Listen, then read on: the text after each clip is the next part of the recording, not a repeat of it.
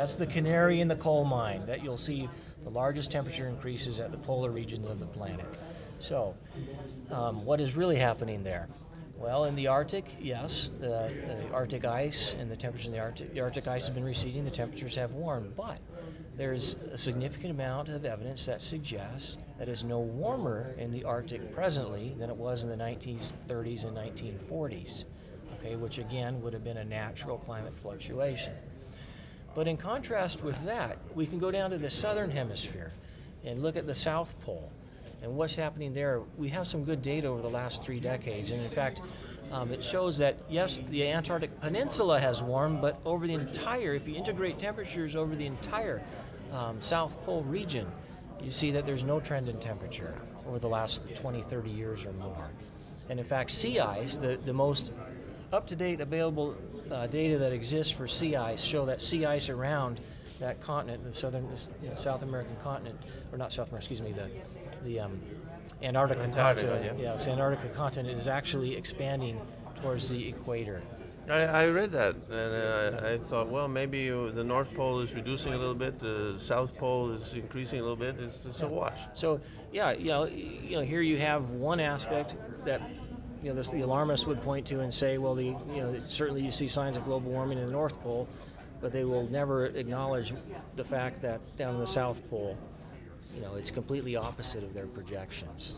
Or you can look at a map of Florida and notice that it hasn't changed the water level, right? This is another great point about sea level rise. Okay, there's been several studies that I've reviewed on my website that look at sea level, and what you find that sea levels have been rising since the end of the last great ice age 22,000 years ago.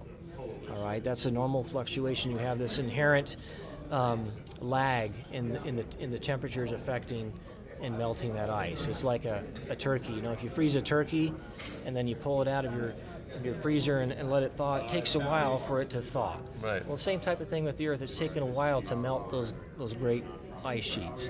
And so the sea levels have been rising for the last 22,000 years, give or take. But the interesting thing about the data that you can look at most recently over the last century or so, you find that these tide gauges show that the sea level rise is not accelerating. In fact, there's very good evidence that suggests it's decelerating over the last couple of decades, which again is in stark contrast and disagreement with the model projections. So we see a sea level rise of only about between 1 and 2 millimeters per year, whereas the IPCC suggests we should have a factor of 10 more than that.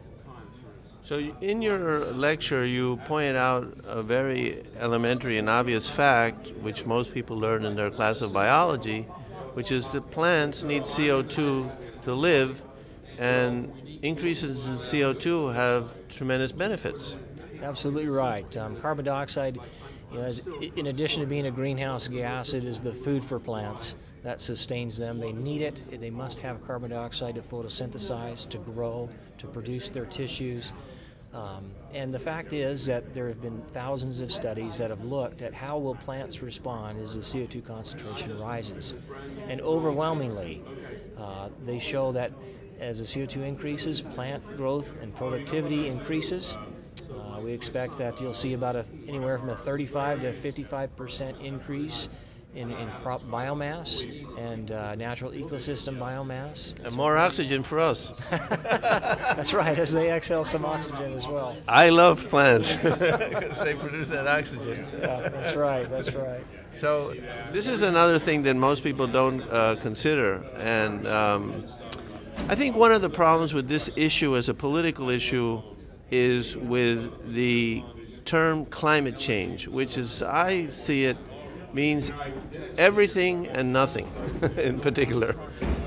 So because you cannot, there is no number that measures climate change. There is a number that measures temperature. So you recall the people used to say global warming. Now that's something that can be disproved. The temperature doesn't go up, it's wrong. But how do you disprove climate change? Well, first of all, you got to clarify, what the hell are you talking about? Well, I think there's probably several reasons why they switched their keyword or use of this debate from global warming to climate change. And one could point to the fact that the temperatures are not warming to the degree that they expected. So a lot of the shift went towards climate change because that includes, what's happening with droughts and floods and that sort of thing. And who can measure that? Well,